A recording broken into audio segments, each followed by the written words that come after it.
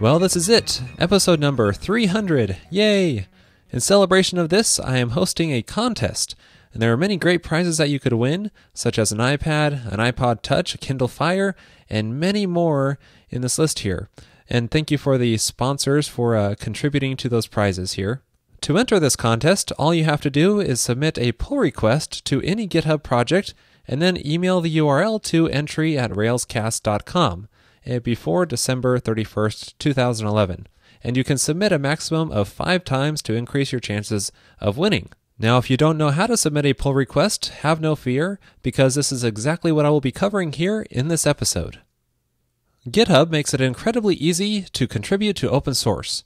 Here I want to show you an example of contributing by submitting a pull request to this project right here, VCR.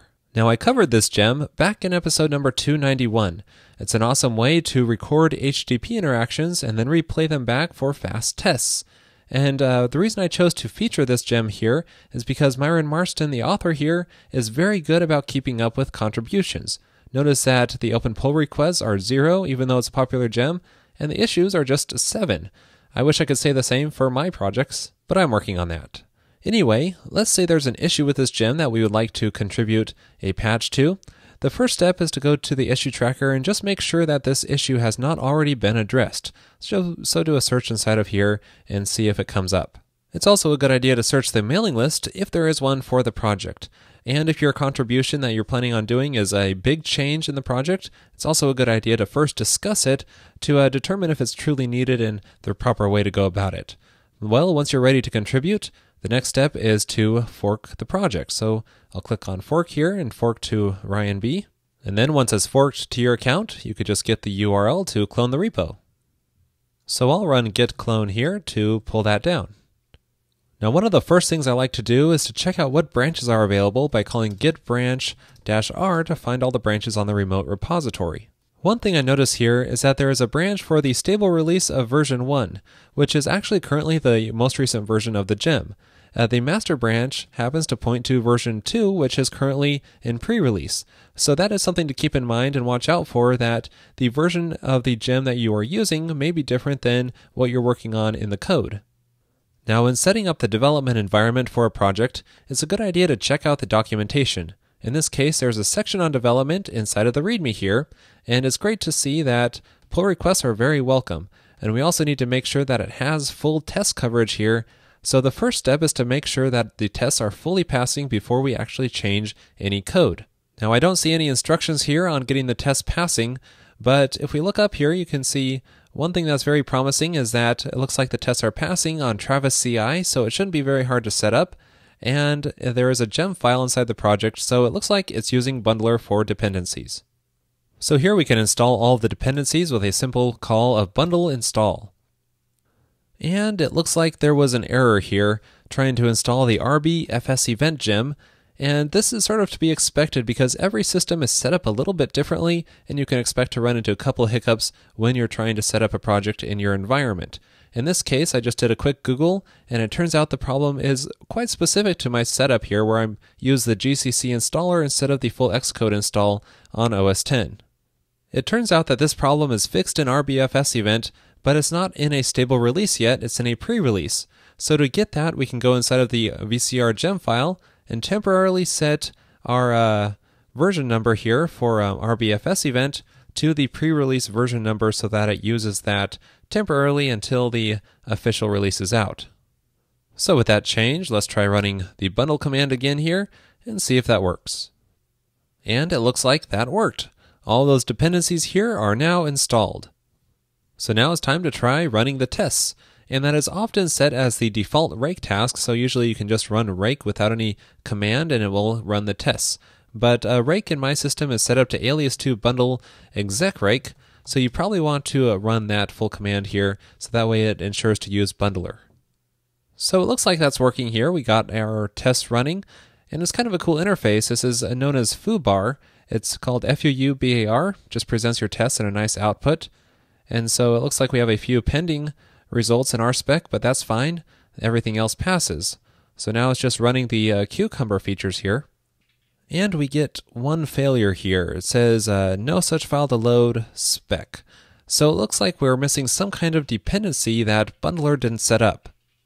Now I did a bit of investigating, and it turns out that this project uses Git submodules. So to get this fully working, we have to call Git submodule init followed by Git submodule update, and that will copy over that submodule repository for us. So now with rspec1 cloned in here, it looks like that was our problem. So let's try running our specs again and see if they all pass. And it looks like it all passes now. Yay! So we ran into a couple of hiccups getting these tests to pass, but we finally made it. And that's really to be expected because everyone's development environment setup is a little bit different. But it would have saved us some time if there was some better documentation here on getting the development projects set up. So that is going to be our first pull request, to add some better documentation to the README to set up our environment. It turns out there's already a wiki page dedicated to contributing to the VCR project here, but it doesn't contain a whole lot of information, only to run the bundle install command and the rake command, but we need to do a bit more to get it to set up on our system. So I'm going to expand this first, and then we can link to this page from our README. I'll first update this here. All right, there we go. This now contains a section on setting up the Git submodule, and mentions what to do if you run into an error while running the bundle install command. So with these changes, we can now submit a pull request, which adds a link to the README for this contributing guide. So before I make any changes in the code, let's first make sure I have a clean working directory here by calling git status. And it looks like we did modify that gem file, so let's revert that change by calling git checkout, and that way we're just stuck with our clean directory here. It's also a good idea to set up a separate Git branch for each pull request you want to make. So let's make a separate branch here called README contributing link, like that. And then we could just make our change, which is going to be inside of the README down in the development section here. I'm just going to add a bullet point to this list here, and I'll just make it say, see the contributing guide for instructions on running the specs and features. And then once you're done, you can run git diff to check that patch, and everything looks good. So now we can commit it, and let's say adding contributing link to README. There we go. Next, we need to push this branch here up to our remote repository. So we can call git push origin and then the name of the branch. And that way it will add this branch on our GitHub repository. So now when we visit our forked repository on GitHub, you can see that we can change our branch to the one we just added, which is README contributing link. And then we can click on pull request here to submit a pull request to the original owner. And then we can just fill this detail in here. There we go. That looks good. And then we can briefly check the commit and changes, and that all looks good as well. So it's time to send off this pull request. And there it is. So that's how you submit a pull request to contribute to a project on GitHub. And if it gets accepted, our little change will make it easier for the next person who wants to contribute. So now it's your turn. I encourage you to find your favorite GitHub project and try to get that running on your local system. And if you run into any problems, that makes a great first pull request to contribute that back to the project. And that way you're paving the way for future contributors. And don't forget, you have a chance to win some really cool prizes if you submit that pull request URL to entry@railscast.com. For more information about the contest, be sure to check out railscast.com/contest. In the Pro episode this week, I will show you how to create a Ruby gem by extracting logic out of an existing Rails application. I will also show you how to test this using rspec and how to make a rail tie and more. To watch that episode and all other Pro and Revised episodes, just head on over to railscast.com/pro and then sign up there for just $9 per month.